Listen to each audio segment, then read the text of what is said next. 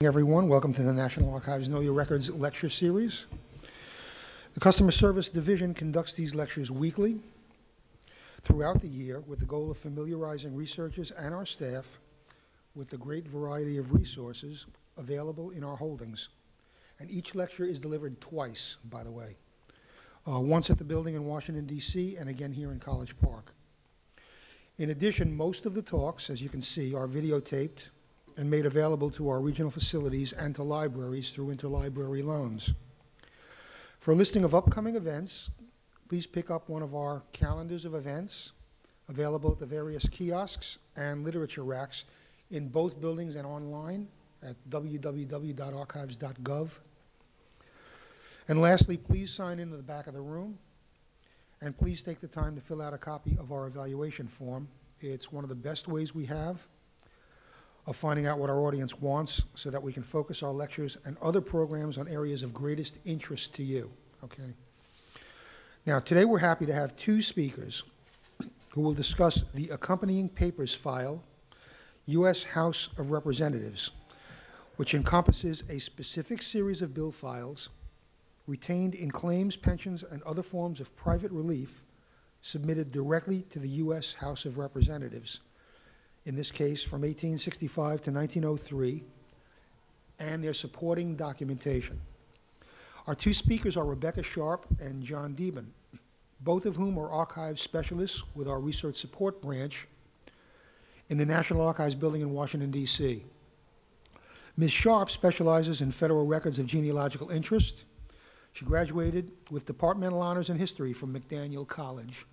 John Deeben holds a BA and MA degrees in history from Gettysburg College and Penn State University. Now, after the presentation, we will have time for questions, so if you could hold them till the end. Ladies and gentlemen, please welcome John Deeben and Rebecca Sharp.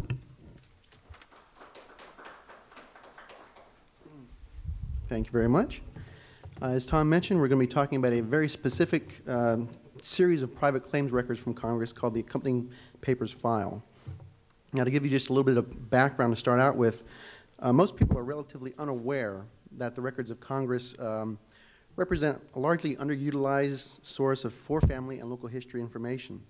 Even though the public today generally equates the business of Congress with public policy matters, budgets, taxes, international treaties, there was a time when Congress interacted more directly and more intimately with the private needs and concerns of ordinary citizens.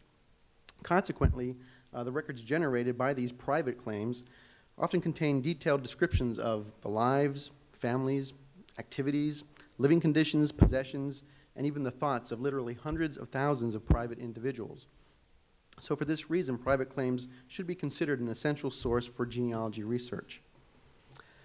From the beginning of the federal government in 1789 to at least the middle of the 20th century, Congress served as a heavily used outlet for private citizens to seek legislative redress for personal grievances. The right to petition Congress was guaranteed in the First Amendment of the Constitution, which reads in part, "Congress shall make no law abridging the freedom or the right of the people peaceably to assemble and to petition the government for a redress of grievances." The right to petition thus allowed citizens to present opinions or requests to the government on any public or private issue. Private legislation therefore related to the relief of individuals or specific groups of people, businesses, or institutions. Public laws, by contrast, applied usually to all of society or to general classes of people. Now, grievances typically arose when the personal interests of individuals clashed with the policies and actions of government, especially when harm or injury of a physical or financial nature resulted. And in these instances, Congress served as the court of last resort, where the individuals adversely affected by these actions could obtain justice and redress after all other administrative and judicial channels had been exhausted. Now, Congress typically considered several kinds of private claims, including refunds, waivers, and payment of damages resulting from negligent or wrongful acts. Refunds usually relieved an individual of obligations to repay money to the government, while waivers relieved an individual from some type of statutory provision, restriction, or other type of limitation. All manner and type of documents you may be able to find in these private claims, including such things as petitions, memorials, affidavits, letters, printed copies of the House resolutions relating to the claims, and other documentation to either support or oppose claims for relief for which a private bill was introduced in Congress. And depending on the specific subject matter, sometimes you might also be able to find maps, mechanical drawings, published reports, and sometimes photographs and newspaper clippings may appear as well. I'm going to talk to you a little bit about the organization of private claims records. From 1789 to 1946, private claims records comprised approximately 16% of the records of the U.S. House of Representatives alone. That's 1,460 cubic feet out of 9,100 cubic feet.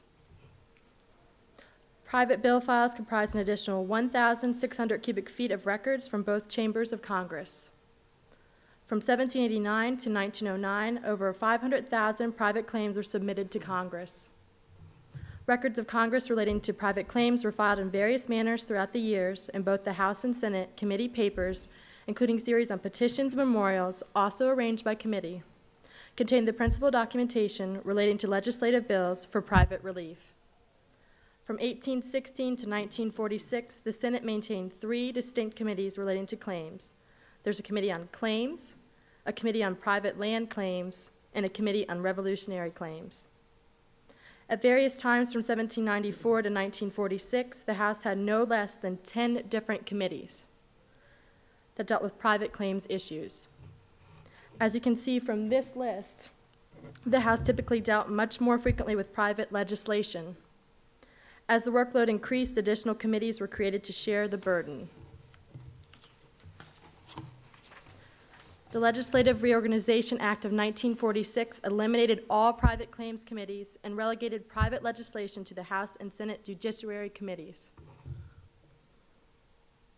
During a specific period of time in the House of Representatives, from the 39th to the 57th Congress, that's from 1865 to 1903, paperwork relating to private claims, including pensions and other types of relief, was also collected into a separate series of records called the Accompanying Papers File.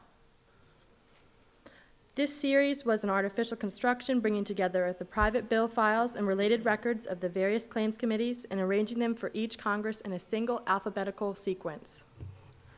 The Senate followed a similar arrangement for their private bills and related papers from 1887 to 1901, and this series is known as the supporting papers. The House Accompanying Papers File was discontinued after the 57th Congress in 1901 to 1903. And all individual committees started using a more systematic filing system for their bill files. The papers for each Congress were grouped by committee, but were arranged numerically by bill or resolution number, except for those committees holding private claims bills, in which case the bills and related papers continued to be arranged alphabetically by claimant or subject. These bill-related paper series are now designated under each Congress as papers accompanying specific bills and resolutions. They remain arranged separately from other committee papers, as well as petitions and memorials that were referred directly to committees. Okay, we're going to look, yeah. Is that better? And we're going to look at specific types of private claims, beginning with pension claims. Now, for the purpose of this study, claims from the first 6 Congresses of the Accompanying Papers File, covering 1865 to 1877, which was the period of Reconstruction, were examined in depth to determine what types of specific private claims were being submitted to the House in the immediate aftermath of the Civil War. And in the process, some interesting aspects of both family and local history begin to emerge. To begin with, for this time period, there were a total of 10,136 claims for the 39th through the 44th Congresses. And not surprisingly, almost half of those, or 42%, related to claims for military pensions, over 4,200 files. Of these, again, the vast majority, about 70%, not surprisingly relate to Civil War pensions, almost 3,000 files. The next largest group of pensioners came from surviving veterans of the War of 1812 at 13%, followed by the Mexican War at 3%, the Revolutionary War at 2%, and the Old Indian Wars from the early to mid-19th century.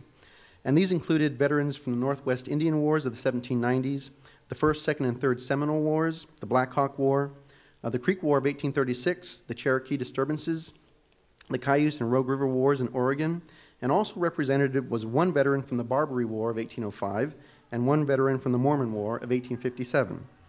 And in addition to that, 10% of the claims also related to miscellaneous peacetime service in the regular Army or either types of service that we couldn't determine just from the existing documentation. Now, typically, most people submitted claims, pension claims to Congress because they failed to obtain pensions through the regular application process. In most cases, they either failed to prove that disabilities stem directly from military service, or they missed the statute of limitations for filing their claims. Now, widows in particular proved to be unfamiliar with their rights under the existing pension laws, and sometimes they failed to prove their legal relationship to the deceased soldier, or else they filed for a pension after remarrying, which often negated their claim. So in these situations, they therefore needed and sought intervention from Congress to receive redress and justice. And a good case in point of this is the Civil War pension claim of Margaret Boucher. Boucher's husband, Michael, had served in the 26th Regiment of the District of Columbia Militia during the war, and he died. And as this report from the Committee on Invalid Pension indicates, Margaret failed to receive a full widow's pension through the regular channels because she was ignorant of the provisions of the law and did not make application for benefits within the 3-year time limit for filing following the date of her husband's death. So instead, she only received a pension that started from the date of her application for the benefits. And after reviewing her case, the committee determined that she was in fact entitled to compensation dating from the death of her husband, so she ended up receiving 3 additional years of pension payments.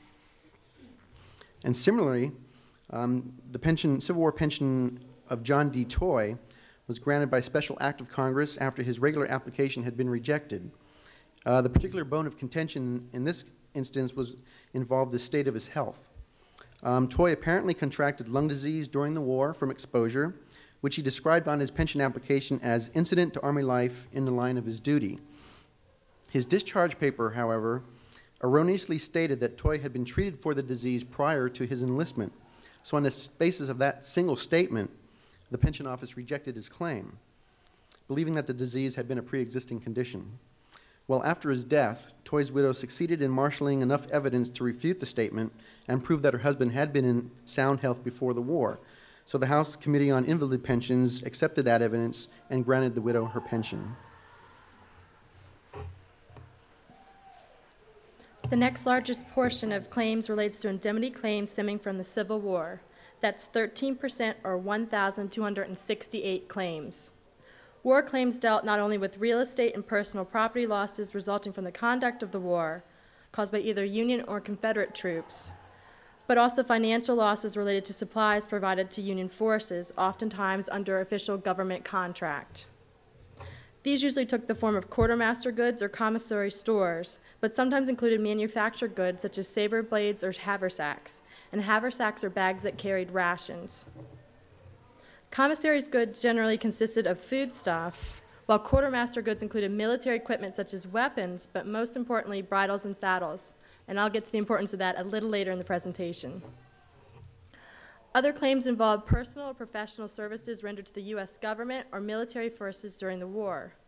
Such claims included services as an Army scout or spy, a civilian nurse, military chaplains, contract surgeons, recruiting agents, and sometimes personal aid and comfort given to Union refugees or prisoners of war. Some claimants sought compensation for participation in noteworthy events relating to the war, such as the capture of Jefferson Davis, the capture and prosecution of several Lincoln murder conspirators, and famous military events such as the sinking of the CSS Alabama. To a much lesser extent, other wars are represented as well. A few leftover property claims appear for damages perpetrated by British soldiers during the Revolutionary War and the War of 1812. And my first example is that of William Jewell College, and it's an example of property damage and occupation. Federal troops occupied the college campus, which was located in Missouri, twice during the Civil War. On September 17, 1861, and approximately a month thereafter, the college edifice was used as a hospital for wounded Union soldiers. For several weeks during the month of August 1862, federal troops dug trenches around the college edifice and made other fortifications. Damage to college property amounted to $12,000, and what you're looking at right here is a statement from the Board of Trustees for the college describing these damages. And they included broken windows and furniture, the loss of valuable books, the loss of a mineral collection, maps, manuscripts, and a philosophical apparatus. The file folder for Mrs. E.A. Ratcliffe is an example of a claim for services rendered to military forces during wartime. Mrs. Ratcliffe ran a depot eating house, which was located at the depot of the Central Ohio Railroad. The following is an excerpt from her petition for compensation for the expenses associated with feeding troops during the Civil War. Sympathizing actively with the government in its efforts to suppress the rebellion and feeling grateful to the soldiers and desirous to alleviate their labors and sufferings, so far as might be, she fed all sick, wounded, disabled, destitute, and other soldiers who passed so far as they called, without charge and without compensation. And in the transfer of troops, she fed very many passing through Zanesville, for a great part of which she received nothing, and for others only a nominal sum. She believes that by these means, including tableware destroyed, she expended about $5,000. She is by said means reduced to comparative destitution, is growing old and very infirm. She appends hereunto affidavits verifying her said claim and showing the extent of her contributions. And also included with this petition is a list of employees that were working for Mrs. Radcliffe. And what's interesting is you see their occupations as well, such as Hannah Sullivan, and this is her mark, and she worked as a cook.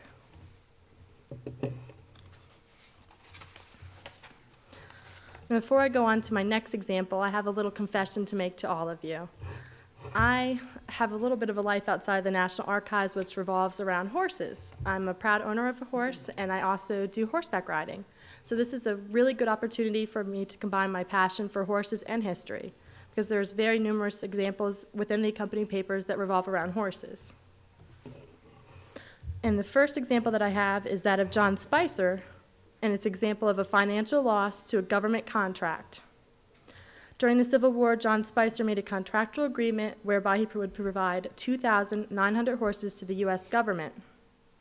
Shortly before delivery, the War Department changed the terms of the contract, causing Mr. Spicer to be unable to complete the contract. He did not receive the complete payment, and he was also imprisoned for a little while. John Spicer's petition reveals that he would like a bill of relief for the amount of $58,000 to compensate him for his losses. This is an example of a case where the end result may not be found within the accompanying papers. Sometimes it's unclear as to whether or not the individual received compensation, so it may be necessary to consult other congressional sources. The file folder of John F. Lewis is an example of a claim for a horse confiscated by the military. John U. Botts was the owner of Commodore, a valuable thoroughbred breeding stallion with rich racing bloodlines. In the summer of 1863, the horse was stabled at a farm in Tennessee under the care of Mr. Lucius J. Polk. Federal troops seized Commodore, and he was later publicly auctioned off by an official of the United States Treasury for $305. Since Mr. Botts was behind Confederate lines, he was totally unaware of the fact that his horse had been sold, and after the war was over, the new owner contacted him and informed him what had taken place. The accompanying papers often contain examples of claimants who tried to settle an estate after the death of an individual. In this case, John F. Lewis was the administrator of John Botts' estate, and he petitioned Congress in 1874 for compensation for the loss of Commodore. In this petition, he emphasized the insignificant price for which he was sold when it has been shown he was worth thousands. The papers relating to Joseph D. Moyer's claim are an example of a petition for compensation for a horse killed during the Civil War.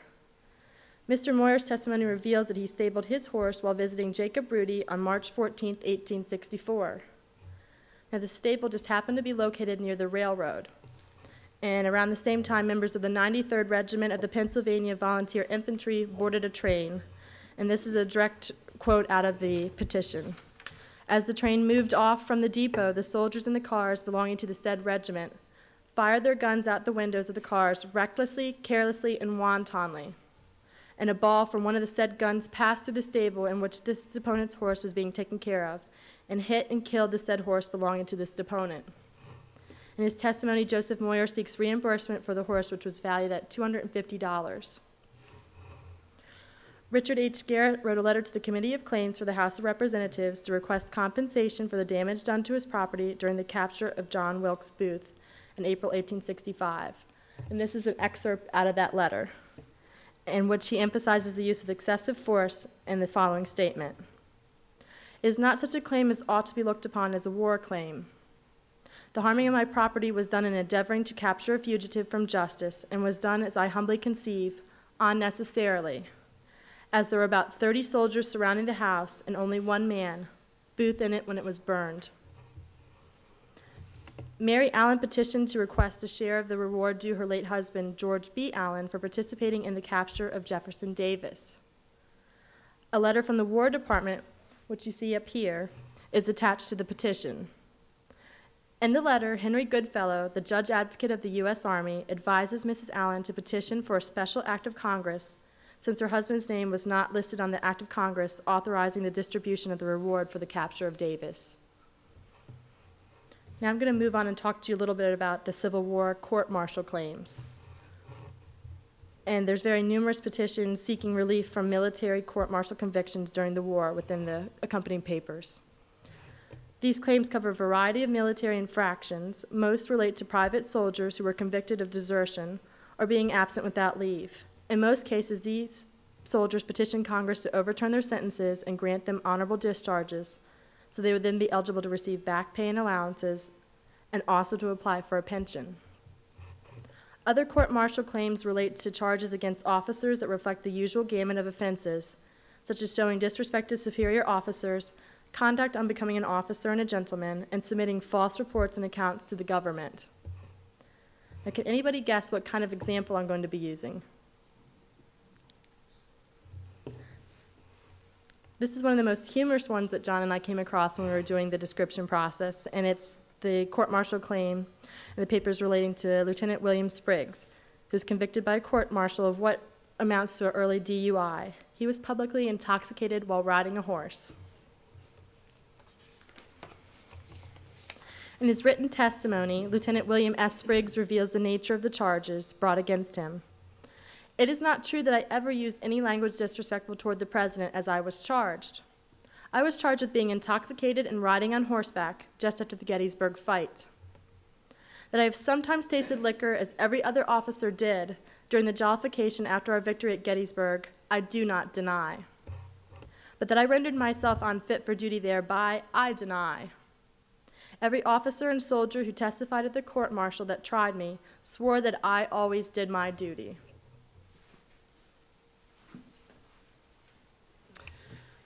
Now, also within the accompanying papers are quite a surprising number of patent claims, which make up about 3% of the sample that we looked at. Patent claims typically involve requests to Congress to renew or extend existing patents, although a few petition Congress to grant patents for applications after the U.S. Patent Office have rejected them. Some patent claims also sought compensation for patent violations. This situation occurred often during the Civil War, when the U.S. military sometimes utilized patented devices or procedures of a military nature, apparently without permission, which probably should not be surprising.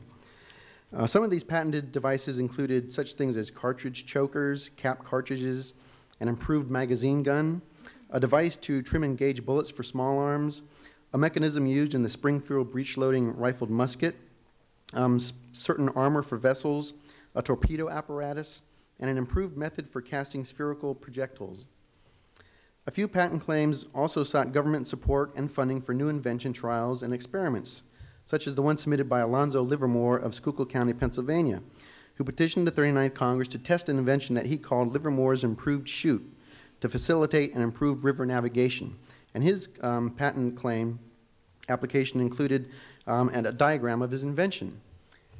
And this is a copy of the diagram, and if you can make more sense out of it than I can, then you're probably ahead of the game, because I've studied it up and down and sideways, and I'm still not sure what he was trying to accomplish. But anyway, probably the best known invention that we found among the patent claims was the one submitted for an extension by Joshua C. Stoddard for a petition to renew his apparatus for producing music by steam or compressed air, or what we know as the calliope. Now, also within the accompanying papers were numerous claims relating to depredations committed against Western settlers by various tribes of Native Americans. Settlers often petitioned Congress for relief in these cases because the federal government held jurisdiction in all matters relating to Indian affairs. For the most part, these types of claims involve destruction of property and stealing of livestock and other types of supplies. However, occasionally they also involved injuries and death to individuals. Now, a particularly poignant example that we found was the claim of John S. Friend, whose family was attacked by Comanche Indians in February of 1868.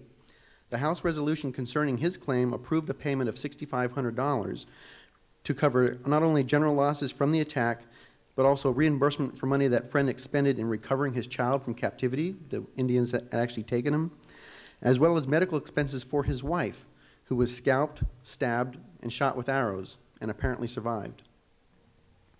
Some claims also offer detailed glimpses of life into the plains as well. In the spring of 1866, William L. Robinson outfitted a wagon train of 10 wagons, 43 mules, and a horse at Atkinson, Kansas, to transport freight to Virginia City in the territory of Montana. Now, along the route, the train was attacked by Indians. Robinson's subsequent petition to recoup the losses from the attack contained a detailed narrative of the wagon train's trip across the plains, including a description of the route that they took, various points of interest in the forts that they visited, as well as a day-by-day account of the Indian attack.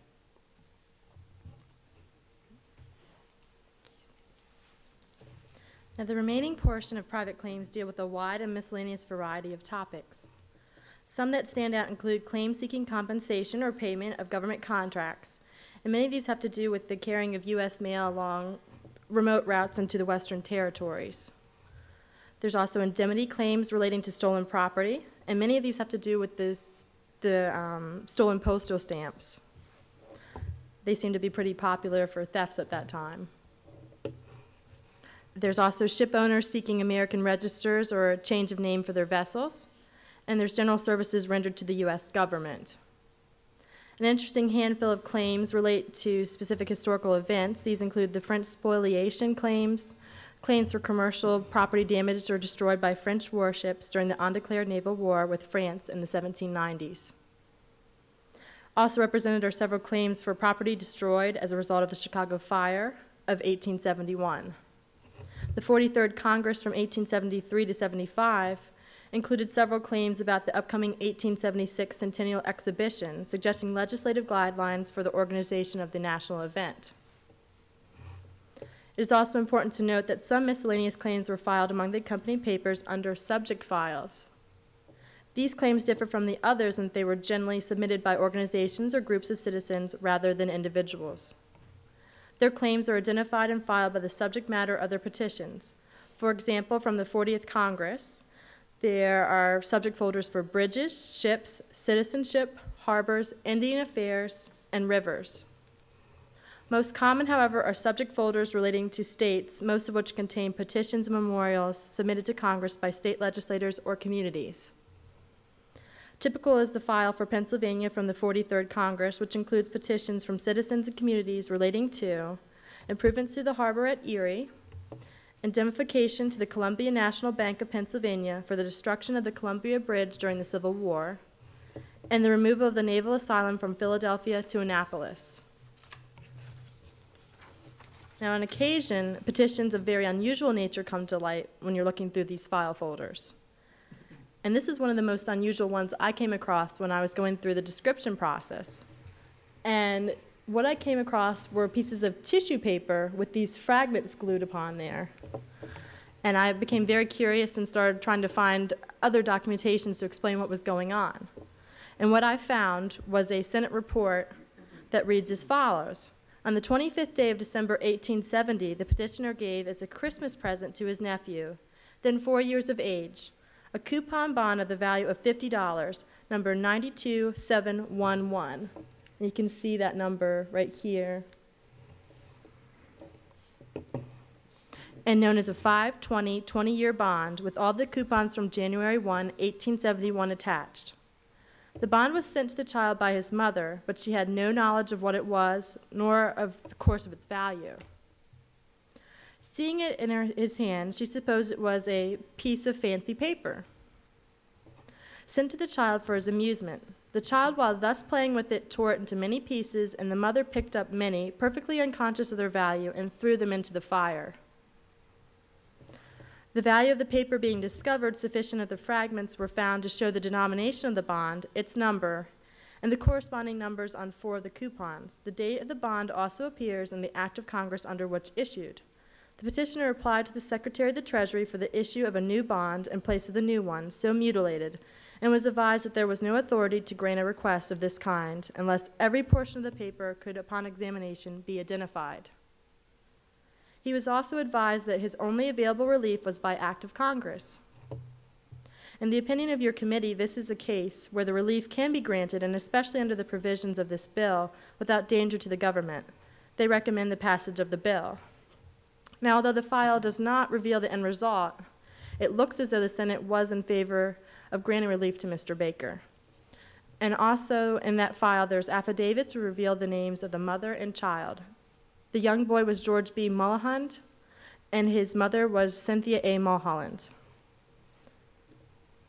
Now, some of the other interesting examples that we found while going through the description process was a petition seeking funding from Congress to conduct experiments involving the artificial production of rain. There's a petition seeking to amend the U.S. Constitution to include language acknowledging God as the architect of America's Christian government. There's a petition seeking a land grant in the Rocky Mountains to introduce Peruvian sheep into the United States. And according to this petition, the Rockies best replicate the sheep's native environment of the Andes Mountains. And there's also a file folder for Moses H. Sydenham from the 42nd Congress, who was the late Assistant Marshal for the Census, and he sought compensation for injuries received while taking the 1870 census in Nebraska. Now, can anyone guess how he hurt himself? His horse ended up stumbling and hurting his leg, and then he was not able to complete his census route.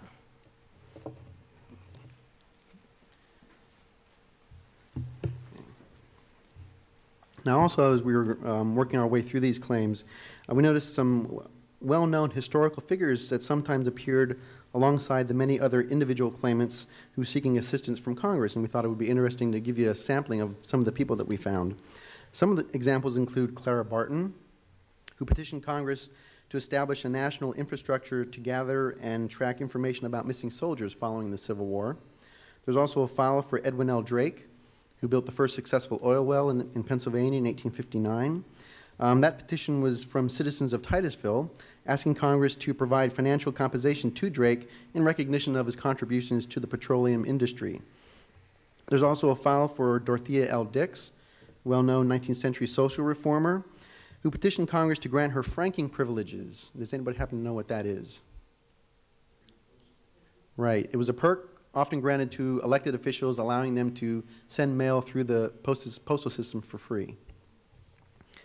There's also a file for Susan B. Anthony and Elizabeth Cady Stanton, asking Congress, not surprisingly, to extend equal protection for women in the exercise of their right to vote.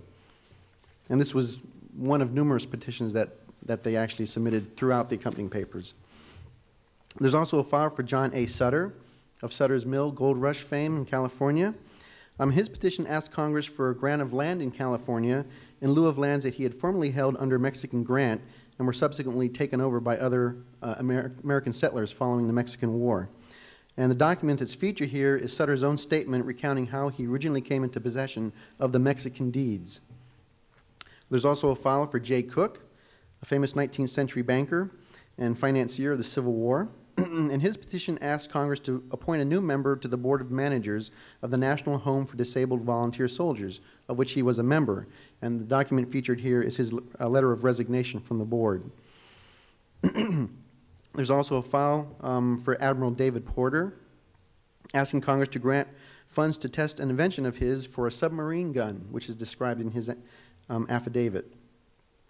And also there's a file for George E. Pickett, who petitioned Congress for a political amnesty to seek the removal of his political debilities that were imposed by the 14th Amendment following the Civil War. And as a matter of fact, there are other famous amnesty petitions that also show up in the accompanying papers, including those of John H. Reagan, who was the Confederate Postmaster General, and also for Confederate Generals Henry H. Sibley, Cadmus Wilcox, and Joseph Wheeler. Now, as we mentioned at the beginning, because private claims deal with the lives and activities of ordinary individuals, they can actually provide a pretty fertile source for family information. The supporting records included in the petitions and memorials to Congress often contain a surprisingly wide range of pertinent and sometimes vital genealogy-related documents. Now, while these records can show up in almost any type of private claims, they most typically appear among the pension-related files. Now, for obvious reasons, the pension claimants, particularly the widows and the parents of deceased soldiers, usually had to prove some type of family relationship to the soldier in order to receive survivor's benefits. So if we examine some different types of genealogy-related documents that we found, some claims provide general family information, including lists of names and birth dates of children. A good example is from the pension claim of Sarah P. Cully, who was the widow of Revolutionary War veteran Thomas Cully, and her petition included such useful information as her birth date, which was September 13th, 1787, and her maiden name, which was George, and the date and place of her marriage, which was February 15th, 1826 in Hardin County, Kentucky. Also illustrative is the pension claim of Sarah Maynard, the widow of Thomas Maynard, who was killed by Confederates in 1864 while serving as a recruiting agent for the Union Army in Kentucky. Now, as part of her claim, she listed all of her surviving children as well as their birth dates. The Civil War pension claim of Nancy True identifies 3 generations of the claimant's family, including her grandfather, Major John Blunt, who was a Revolutionary War veteran, and her parents, William Atkinson and Mary Blunt. And they also included, identified the residence of her parents, which was Somerset County, Maine. The Nathaniel S. Greer pension claim provides a wealth of family data, including the names of all 6 sons who fought in the Civil War, their unit information, and the dates of death for 3 of the sons who died. And on an additional piece of paper that was also submitted in the claim, which he titled, "This is a Record of My Family," Nathaniel also recorded the names and birth dates of all 12 of his children. Now, his claim is also significant because it contains some excellent examples of family correspondence. The 2 letters that we have featured here include a letter written in the field on Army letterhead by Andrew J. Greer to one of his brothers who was still at home. Now, Andrew was serving at the time on the Union gunboat Mound City, and he died when that vessel was hit by a direct shot in the boilers on June 17, 1862, during the White River expedition. The second letter on the right is from A. Woodman of Company H, 8th Maine Infantry, written to Nathaniel and his wife, notifying them of the death of their son Alman, who died near Bermuda Hundred, Virginia, in May 1864 during the Overland Campaign. A surprising number of vital records also show up in many of the private claims, records that you would typically expect to find in a county courthouse. The Sarah Cully claim that we just looked at also included an official copy of her marriage license from Hardin County, Kentucky, which is featured on the left, and also the Civil War pension claim of Mary E. Wainwright, who was widow of Britton Wainwright, included an official copy of her marriage record, copied and certified from the records of the probate court of Hamilton County, Ohio. Also, the Civil War pension claim of Annie M. Wright, widow of William T. of Company H, 1st Massachusetts Volunteers, not only included an official copy of their marriage record, but also an official death certificate for William, copied from the Chelsea Registry of Deaths by the city registrar. And that certificate not only provided Wright's cause of death, but also identified his parents and his occupation. And occasionally, you might even find some estate records in the supporting papers as well. The claim of William H. Farquhar for a renewal of a patent that he had inherited from his uncle, John Elgar, who had invented a self-regulating windwheel, included a copy of Elgar's last will and testament. Farquhar had inherited the patent in 1858, but the outbreak of the Civil War had prevented any efforts to produce the invention on a commercial level. However, renewed business interest after the war caused Farquhar to seek a patent extension for that device in 1869, but he missed the required 90-day renewal notice before the patent expired.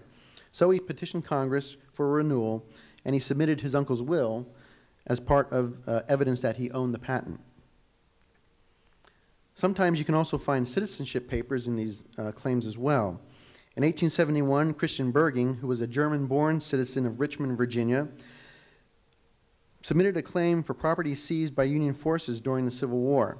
Now, his claim was rejected because, among other things, he failed to prove that he was a naturalized citizen. So he repetitioned in 1876, and this time submitted his 1860 naturalization certificate issued by the Commonwealth of Virginia as evidence of his American citizenship. Land claims sporadically contain original deeds or titles among their documentation as well. In 1873, John and James Scott and John Belsha petitioned Congress to settle a land claim dating back to 1799 for a tract of land in the former Northwest Territory. Now, this file doesn't make clear how these interested parties came into possession of the claim, but their petition appears to have been made in response to legislation that had been introduced in Congress just the year before for the relief of persons to whom the governors of the former Northwest Territory and Indiana Territories confirmed lands and which lands were afterwards sold to others by the United States government. And filed among the paperwork of this claim was the original title to the 778 tract of land in St. Clair County, Illinois, that was originally deeded on February 12, 1799. The deed contains the signatures of both Arthur St. Clair, who was the governor of the Northwest Territory, and future President of the United States, William Henry Harrison, who was Secretary of the Territory at the time. A few claims also contain a particularly rare but much sought-after genealogy document, which are original photographs. Two excellent examples that we found included in the pension claim of Helen O'Hara Harrell, who was the widow of Navy Captain Abram Davis Harrell, included a very nice photograph of the captain. And also in the Mexican War pension claim of Thomas N. McCaffrey, included a photograph of that veteran. And that photograph's rather significant as well because down in the bottom there's handwritten notation relating to the unit that he served in during the Mexican War. Perhaps the most sought-after documents of genealogy value relate to military records. Quite a number of pension claims throughout the accompanying papers contain not only detailed descriptions of a claimant's military service, but also original documents such as officers' commissions, enlistment papers, and discharge certificates. And these are documents that you would typically expect to find among the regular pension files. Some excellent examples of descriptive military service information can be found in the pension claim of Mary A. Morris, whose husband, General William W. Morris, served continuously in the U.S. Army from 1820 to his death in 1865. And as you can see from the list of his accomplishments and his promotions, Morris led a distinguished career, including service in the Second and Third Seminole Wars, the Mexican War, and the Civil War. Also illustrative is the pension claim of T.C. Watson, whose husband James served in the U.S. Navy from 1823 to 1869. And the list of his service, which included the places of his shore duty as well as the ships that he served on, also included a tour on the USS Constitution in 1835. Now the claim of Margaretha van Rensselaer, who petitioned Congress for a War of 1812 survivor's pension based on the service of her father, General Solomon van Rensselaer, included several handwritten copies of officer commissions that her father had received during his career. And I was really, when I was looking at these files, I was really disappointed that the original commissions were not there because they really are very significant. The one that's featured here is the 1793 commission as Lieutenant of Light Dragoons that was signed by George Washington. Other commissions that Solomon received included a 1795 commission as Captain of Light Dragoons, also signed by Washington, an 1800 commission as Major of Cavalry, issued by John Adams, an 1801 commission as Adjutant General of the State of New York, issued by Governor John Jay, and an 1819 commission as Major General of New York State Militia, issued by Governor DeWitt Clinton. Now, interestingly, also found in this file was an original colonial commission from 1775, issued to Henry J. Van Rensselaer, who presumably was a relative of Solomon. Now, also the claim of Jacob S. Baker for a Mexican War pension included his original discharge certificate from the 4th Indiana Volunteers, dated June 26, 1847. He was discharged due to illness, and his claim also included his original certificate of disability, which was signed by Baker's company and regimental commanders, which explained the specific nature of his condition. And finally, the claim of Frederick Berlin, who petitioned Congress to validate a War of 1812 bounty land warrant that he received from the heirs of the original owner, included the original bounty certificate for 40 acres. So this is a kind of a sampling of what we found in the accompanying papers file, and at this time we'll take any questions that you might have.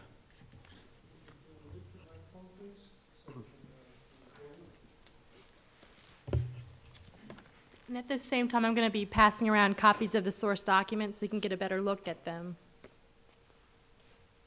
Yes. Yes, I'm John Saline. Having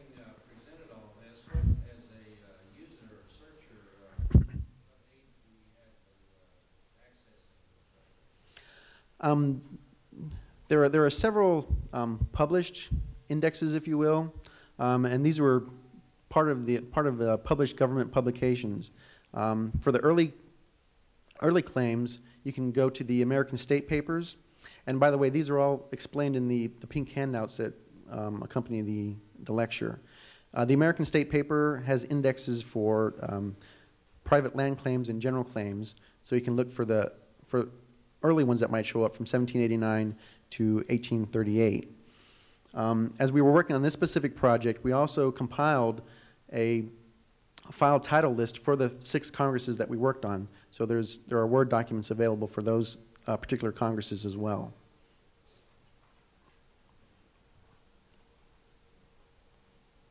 Any other questions? Okay, thank you very much for coming. Thank you.